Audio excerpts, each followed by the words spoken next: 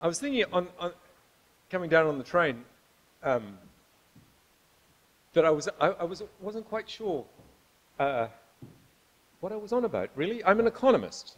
I'm not a humanist. I'm going to talk on open access and multimedia monographs in the Digital Humanities conference. I'm not sure that I know what digital humanities are. I don't know what open access is, and I don't know what a monograph is.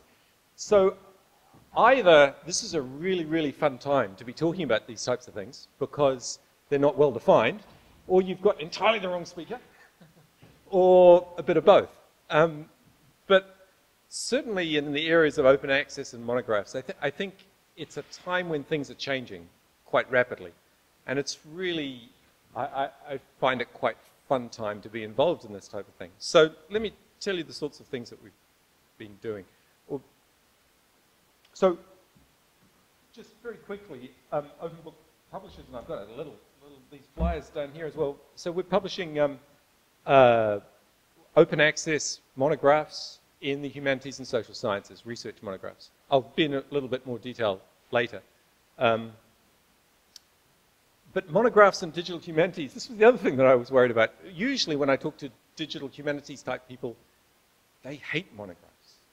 And monographs are the bane of their lives. And there's several reasons for that. Primarily, as far as I can understand, it's because they're analog. And you really cannot do all the things that you want to do with a monograph. They're paper, they're not digital, typically. Yeah, you can't interact with the readers and all this sort of stuff. You know, all the things that you're wanting to do in digital humanities, apparently you can't do with a monograph. And the only reason that you do them is to get promoted, because if you don't do them, you'll never get promoted, and you'll never be put up for the ref. And therefore, the monograph is this sort of leftover, redundant thing that's imposed on you as an academic. And so what I like to think about is what could the monograph be, and what can we do with it? How can we engage it? And possibly, how can we embrace it as a mechanism of dissemination?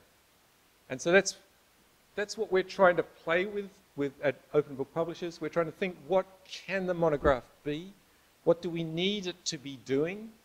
And how can academics engage with it usefully? So forget about promotions. It's all for the love.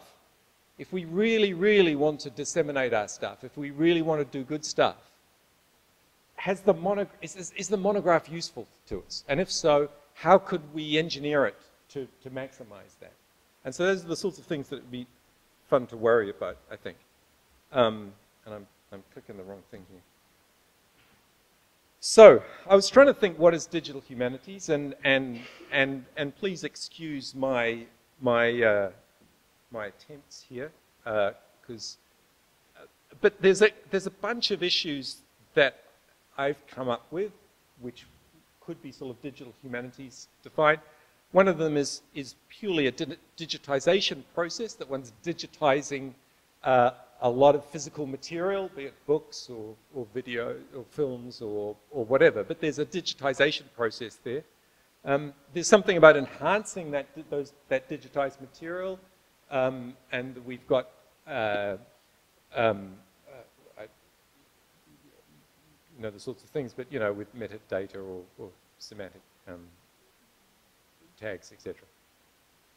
There's completely new research methods, as we saw this morning, where completely different ways of conducting research, and that is particularly exciting, I think, for the humanities, because this is a whole new way of discovering new material, and we've heard CERN being talked about a few times, but you pick up a gravity wave, and it's pretty raw, and it's not saying very much, but you know that it's going to lead to lots of stuff in the future.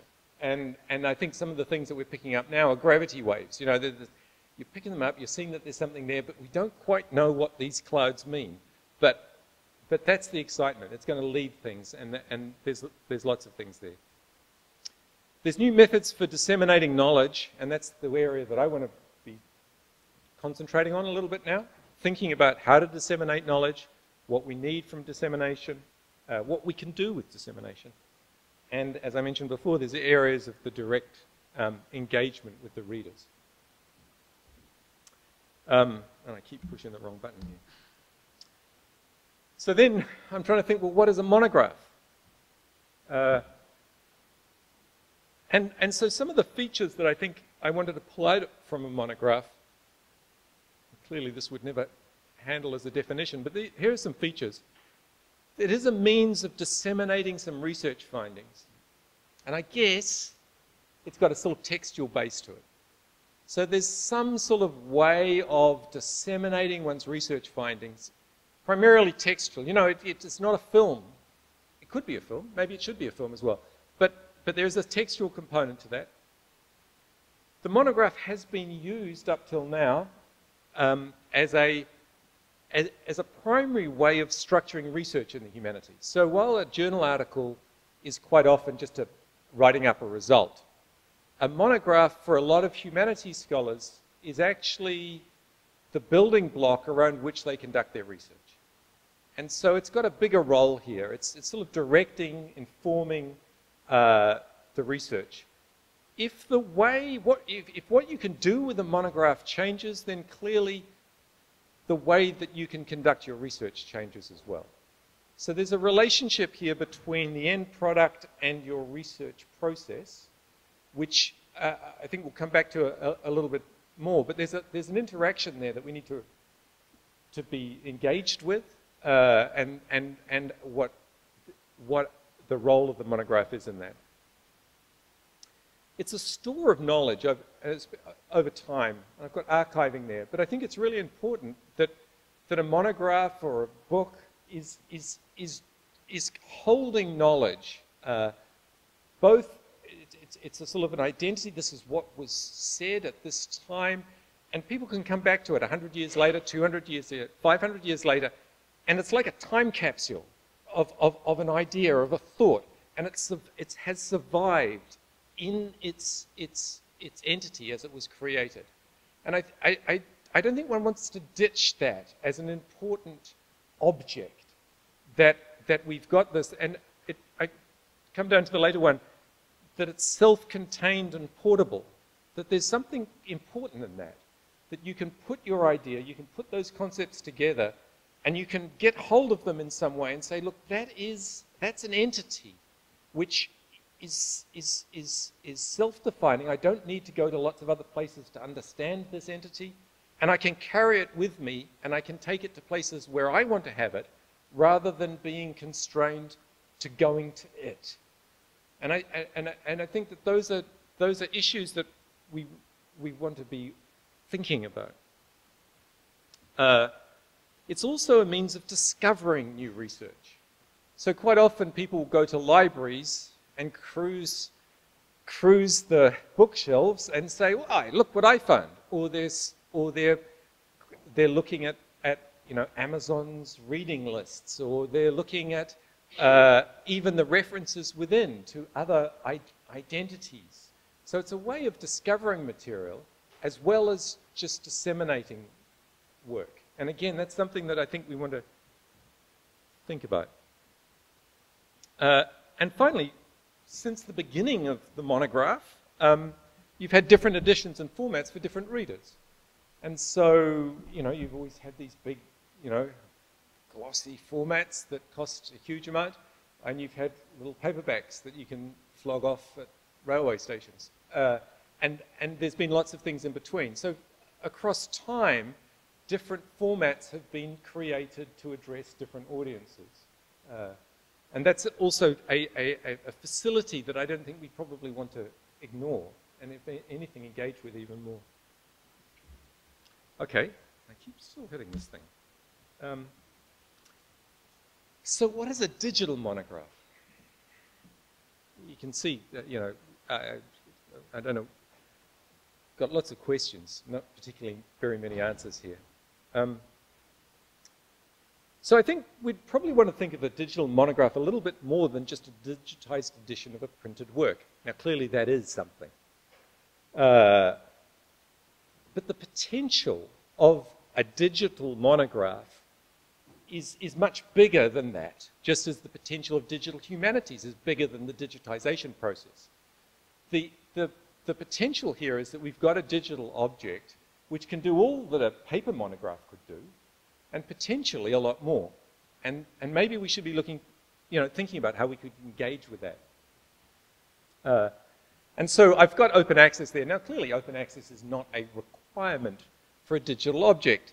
But I'd like to argue, and I'll keep going on, that I think that it's really an important part of the potential of this idea of a digital monograph is that it's open access.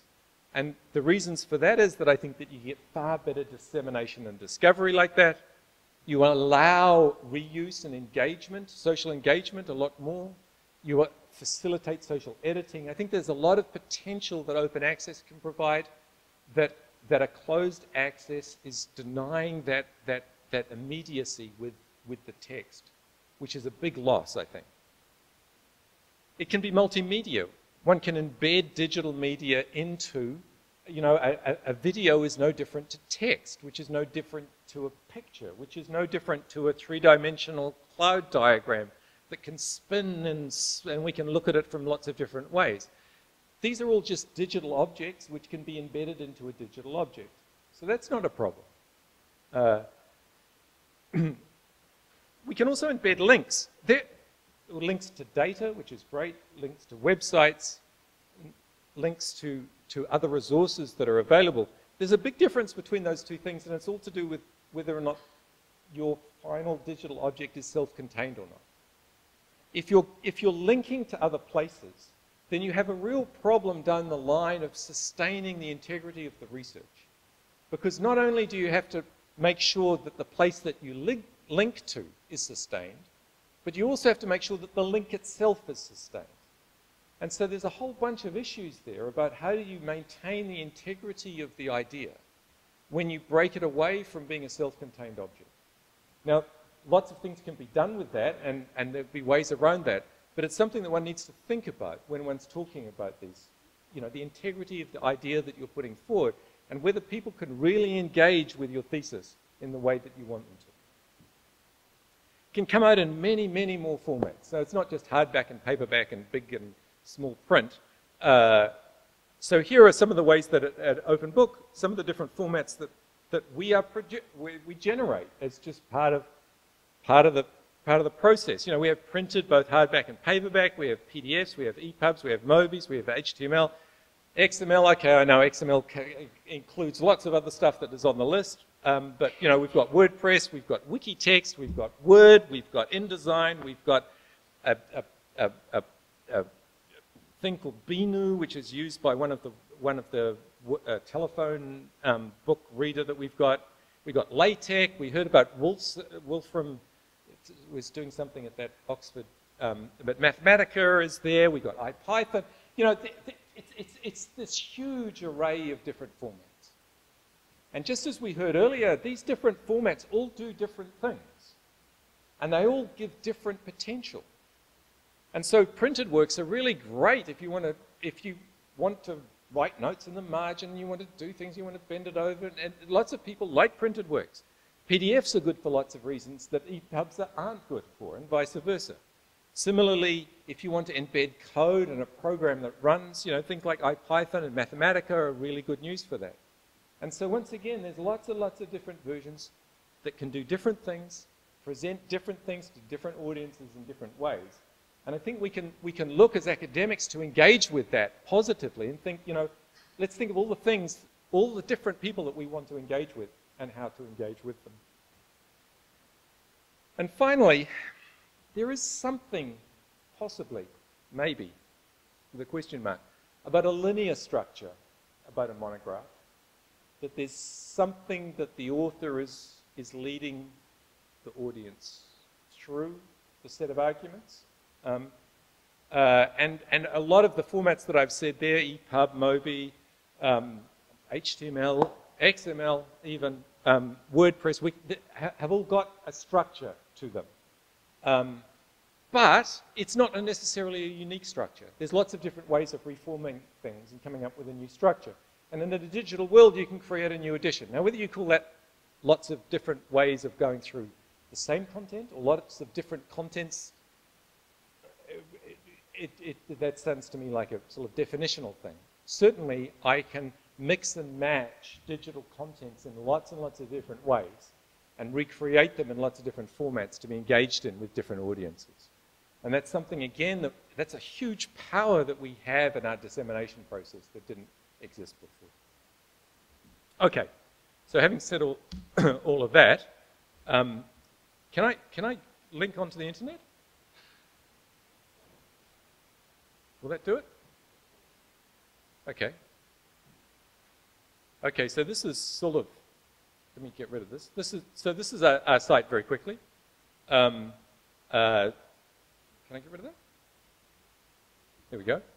And what have we got? We've got a whole bunch of books there, which look pretty much like images of books.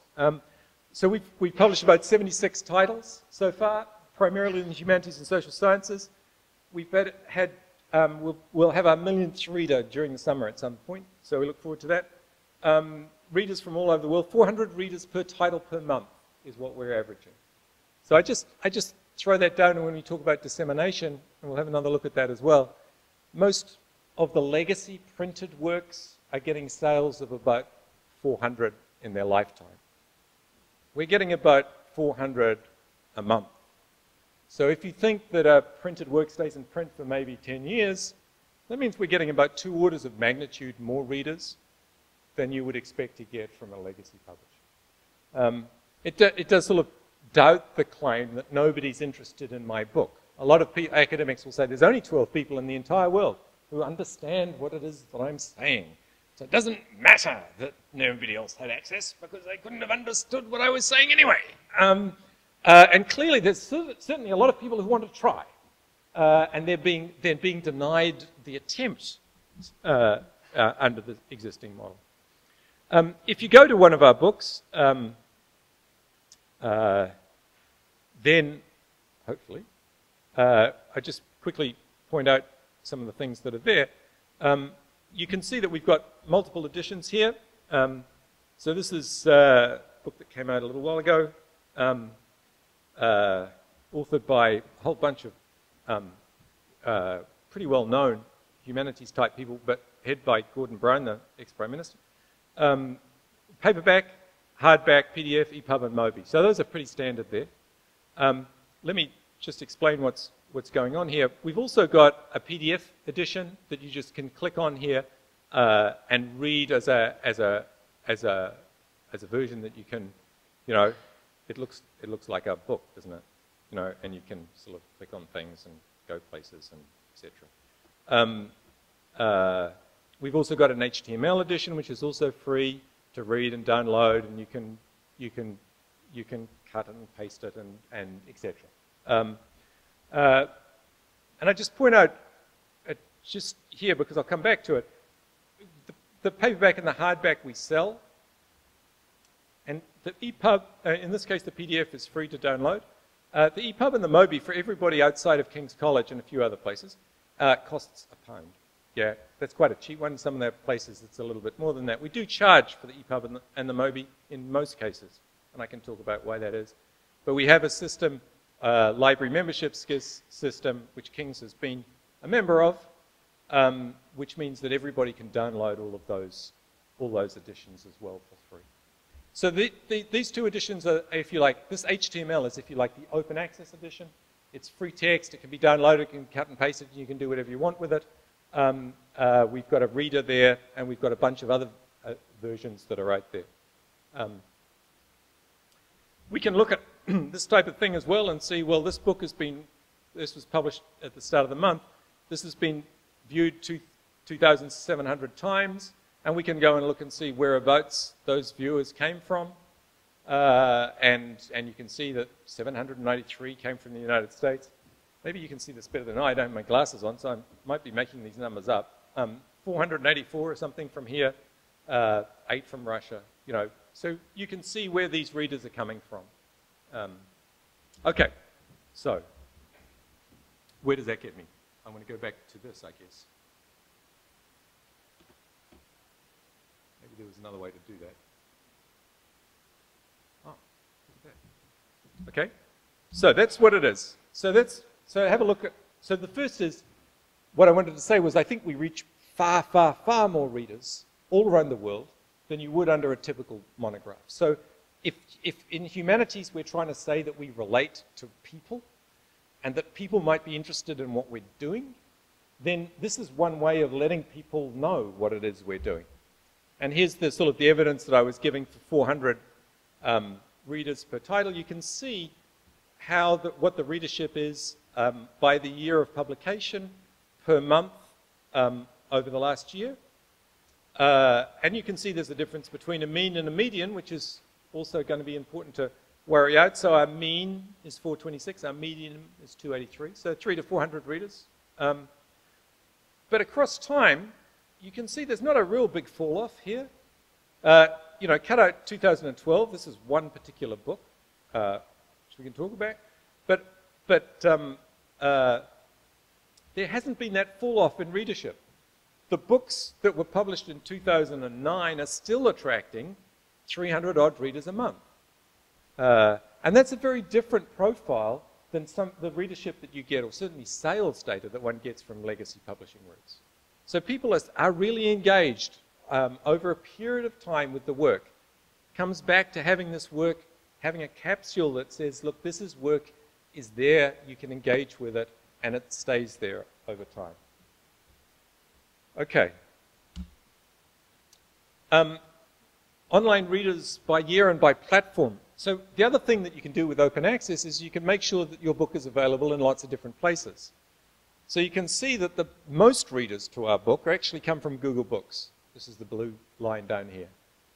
So Google Books is hugely important as bringing people to the work.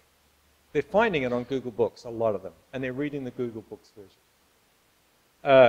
The red and the green, that's our PDF reader and our HTML reader. So that's our own website. Oh, and that little purple bit at the top there. So that adds up to about the same as Google Books. So we're getting about as many people on our own website as we get through Google Books. And there's lots of other places out there as well. So this here is a site called Open Edition. We've got Classics Library, which is a website I might talk about later as well. It's a website for classics teachers because we've got a couple of classics books. We've got World Reader, which is a telephone. All the books are streamed on telephones primarily in Africa. And so they can be read for free on a mobile telephone. That's World Reader. We've got Wikimedia. Our books are on Wikiversity and etc. Some of our books.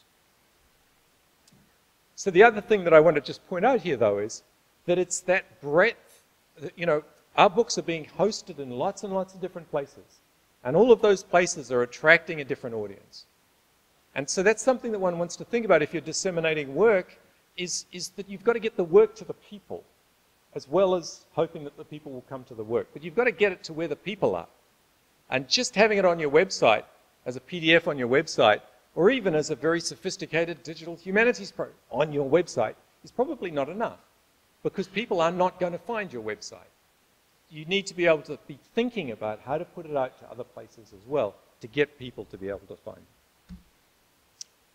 By country, you can see that most of our readers are in the United States and the United Kingdom, but that's less than half. So that's a very different picture than you'd see from a typical legacy sales. And it's not that surprising. We're doing academic.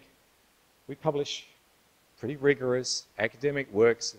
Our main audience, in English, our main audience is going to be the UK and US. You wouldn't be surprised by that. But Greece is number 3, India number 4. You know, it's being engaged with in lots of different places. And our most active work, our biggest, that big red blob on 2012 that we saw before is a book called Oral Literature in Africa, which is authored by an Open University professor, Ruth Finnegan. It's a wonderful, wonderful book, and it's been accessed just over 100,000 times since we published it. The country which has accessed it the most in all the world is Kenya. The continent that has accessed it more is Africa. That beats North America, that beats Europe, And so you put stuff out open access, you get it to people that are interested. Okay. Now, one of the things I was talking to Willa just before, one of the things that I find interesting is, as I said, when people come to our website, if you come from King's or you come from any of the libraries that have become members, you can read the PDF on our reader, you can read the HTML, you can download a PDF, you can download an EPUB, you can download a Mobi, it's all for free. So the interesting thing is, what do people do when they're presented with that amount of choice? What do people actually do? So this is a set, I've just taken out people that came to our website from universities where everything was free. And 70% of them went to that PDF reader. Now that interests me because that's the most traditional and the least interactive of all the things you could possibly do. Yeah, it reproduces what looks like a book in digital format. But actually, 70% of the people want to do that. They don't even want to download it. Only 6% of people downloaded the free editions of the work in any format from our website. Most people were looking and moving on. Looking, moving on, reading bits, going, possibly coming backwards and forwards. I don't know, if I download it, I probably never see them again. If they don't download it, it could be that they come back a month later or 2 months later, and I wouldn't be able to pick those up as the same person coming back. So there could be distortions there. And the HTML, which is possibly more interactive than the others, is not being heavily used. I mean, 25%. It's 1 in 4, but it's the and so it comes back to all these different versions. Different people want to engage with the work in different ways. They're looking for different things out of the work. And so one needs to be able to, if you're disseminating your ideas, you need to be able to give it to people in ways that they can interact with. Okay, how am I? I'm probably running out of time. We've still got, what is it, 15 minutes of it? Is it 45 minutes? Yeah.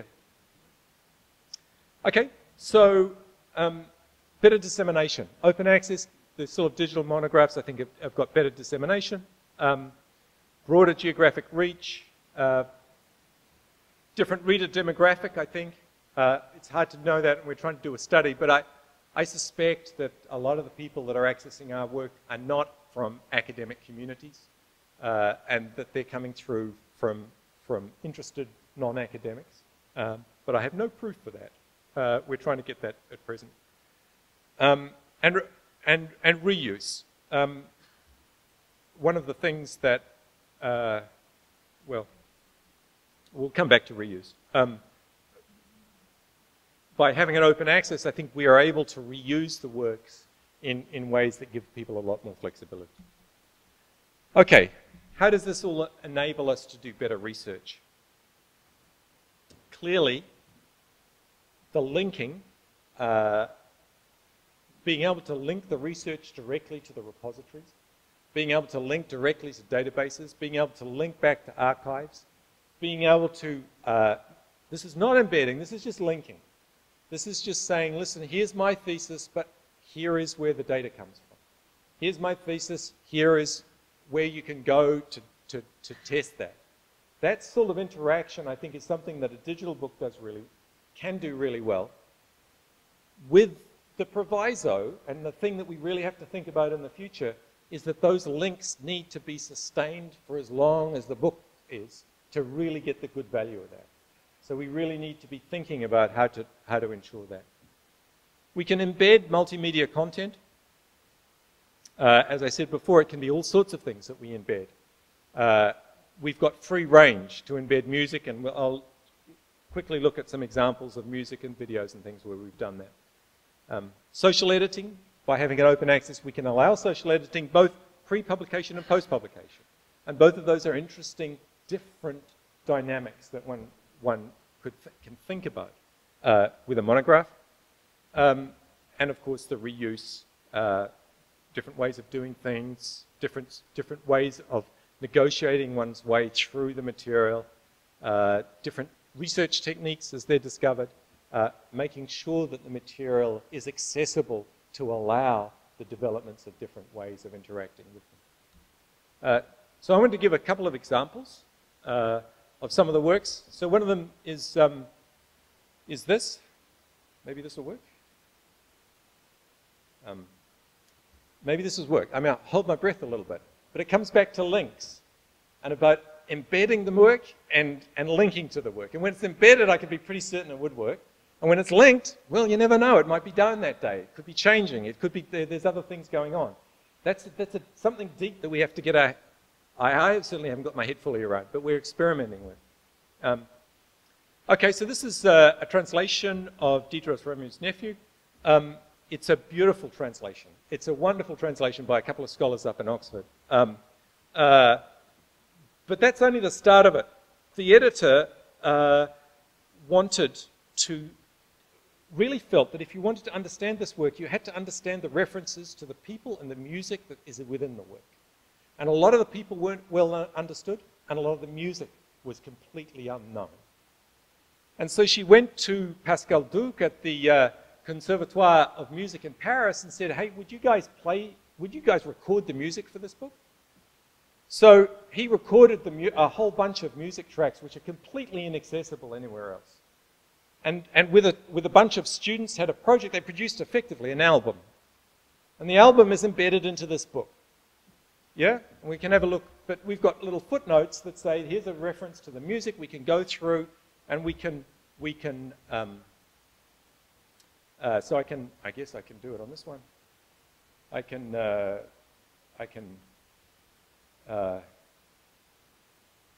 through. No, I'll probably skip to the. Let's go. Just have a look.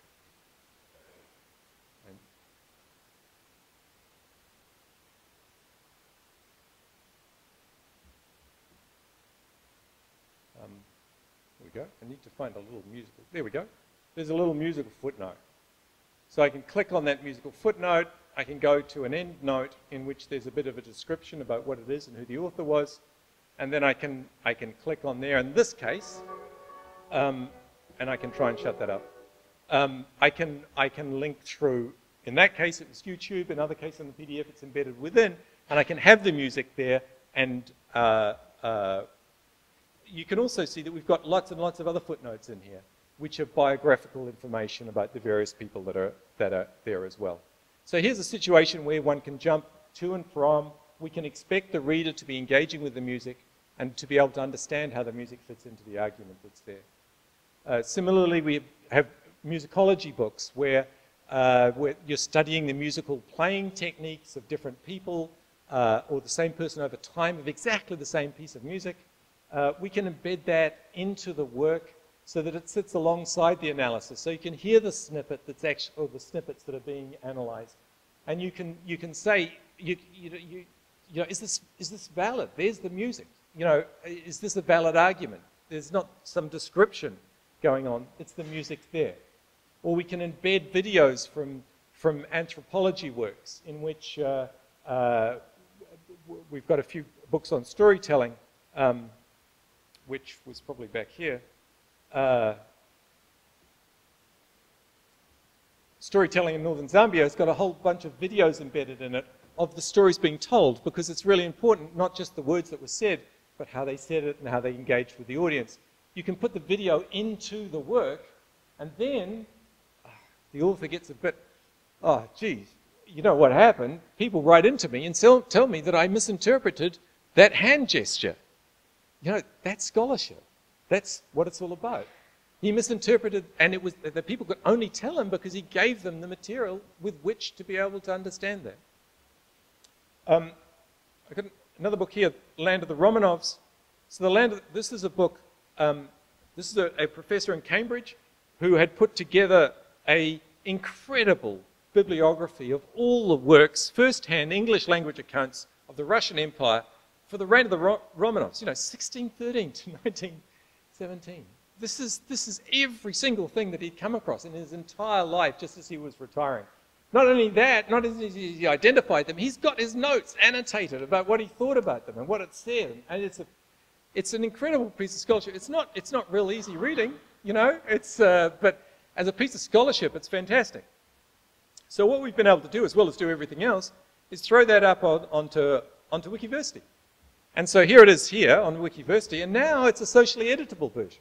So not only is this just a printed paperwork and it can sit on a bookshelf, and in 50 years' time it'll still be sitting on the bookshelf, here it is now, it's actually a research tool because people can go in, they can add to it, they can put links through to the digitized versions of it, they can engage with it, they can do lots of other things with this work. So instead of it just being a book, it's actually it's become a fundamental research for anybody who wants to be, research tool for anybody who wants to work in those areas. Okay. Another one which I won't click through to, but this is what works in conservation. So this is again a huge site in which Bill Sutherland and a few others have created a fantastic website which is trying to summarize all the academic literature about environmental policy, direct environmental policy. Does planting hedgerows protect hedgehogs? You know, that's a question which you know, quite a few councils might be interested in. But you know what? They don't have time to go to all the literature and dig out what's been happening and what the evidence is for it, plus or minus. So they've got a website that does that for them. Fantastic website. What we've been able to do is bring a book out that sits sort of at the top of a pyramid of information. So that book can be taken hold of and engaged with, because that's how a lot of readers want to engage with the work. But it provides links through to a cascade of different types of information. So you can get the summaries, and then you can link through to more detailed analysis, and then you can actually link through to at least links to the papers, most of which are behind paywalls, so you won't be allowed to read those. But you've got this sort of cascade of information which a dissemination tool is to bring out something, a format, in this case a monograph, both in printed and in various digital formats, to bring your readers in the way that they want to engage with it, and then lead them into a much broader understanding of what's going on, if they want to go that way. Finally, we just introduced a thing called OBP Customize. So what this enables a reader to do is to mix and match across any of the content that they want and create their own book, or their own EPUB, or anything else that they want. So they can look at our content and mix and match it, put it in different orders, write their own introduction, add material from other places. You know, you've got that flexibility to be able to do all these other things with the content. It's all open access, so it's easy to do. Mix and match it, and then create the work that you wish we'd done. Yeah, but we didn't, because we didn't know you wanted that. Yeah, but you know you want that, so you tell us, and it can be created. And it's, again, allowing lots of different ways of interacting with the material and giving the reader a little bit more control in saying, what is it, you know, what's the format that we would like to be having this information presented to us. Okay. I'm running out of time. I could talk about business models briefly, but a really critical thing is making sure that one has sustainable, we've heard it from James who's gone, but you know, having a sustainable project, and so luckily, touch wood, we're a non-profit. We started up as a non-profit, and we're not making a profit. But we're not making a loss either, and so that's a big point. The key part of our business model is to keep costs down. And so there's been a study that was done in the US that it's costing US liberal arts universities that have their own presses, it's costing them about $30,000 per monograph to produce a monograph. There's James. He's up there. I was saying he'd gone. He'd gone way up the back there. Okay. So, you know, here's our costs. Here are our total, this is total costs. This is our cost divided by the number of titles, is 6,500. A quarter of that is to do with distribution and sales. which if we didn't do, we wouldn't have to pay. So as far as the setup here, overheads and title setup, these are costs that have been brought a long way down. I mention it because one of the real other things about publishing is that once the book is out there, once this entity has identified, we can send it out and we don't have any further costs to the maintenance of it. And that's a really big difference between that and the website. Because the website we have to maintain. And so as far as dissemination, about putting things out there, about the self-contained entity, it's a fantastically efficient way of maintaining that knowledge in that format because it doesn't have this ongoing running cost. And I think that's something that one needs to really think through, especially in some of the digital humanities projects that we've been working with. The end result has been a website, which is fantastic, but it needs maintenance. And so thinking about ways that one can get that knowledge to be done in ways that can sit without that cost is I think, something to engage with. There's our revenue I can talk about. Conclusions, well, there we are. I'm not allowed to hype. Possibly I've done too much hype, so I won't even read my conclusions.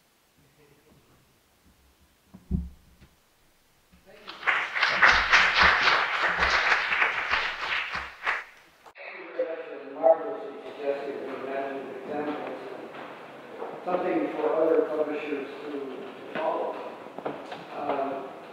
But in a curmudgeonly mode, one thing that distresses me is the tendency of arguments of digital publication to speak in terms of either or rather than in terms of both and. In other words, to speak of the digital publications as if they were replacements for an old, antiquated, and no longer terribly useful medium. I think that's simply not true.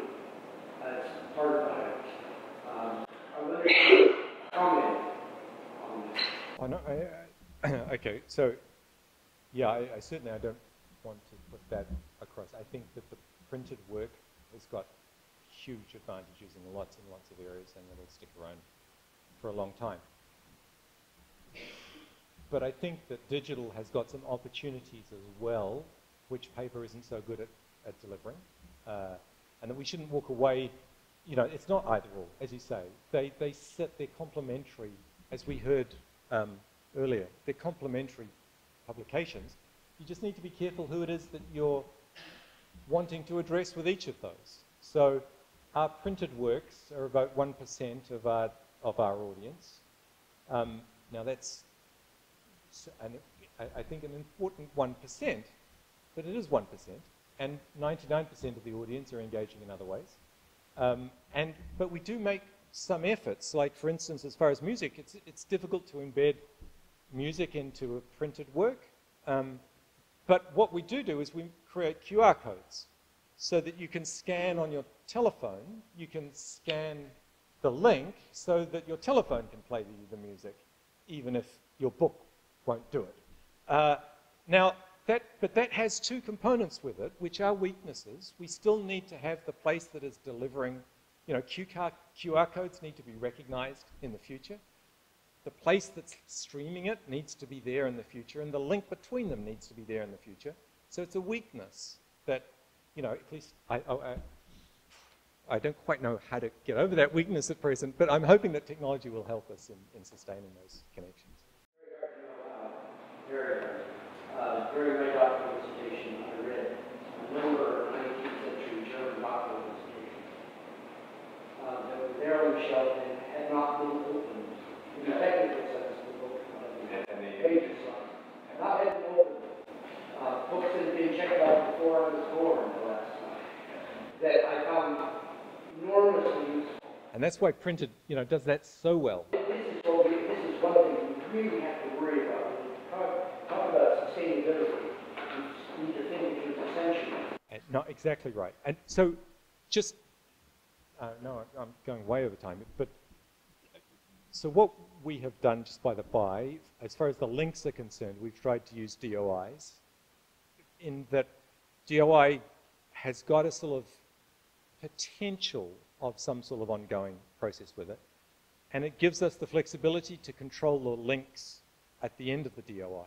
So therefore, what we're putting into that printed work can survive, even if the point that the site that it changes, that it points to, we can change. So there are ways of trying to connect those, but we have to think about them much more seriously, and we need to be thinking about how to archive all that other material in ways that can be streamed. But you know, the right problems to have. You know, if nobody, it's exciting because you can do this stuff, and then you think, damn it, how are we going to keep that together? You know, and that's what we need to be doing as a community, is thinking, you know, how can we engage, how we can solve these problems, because they're really critical, absolutely critical to work out how to do.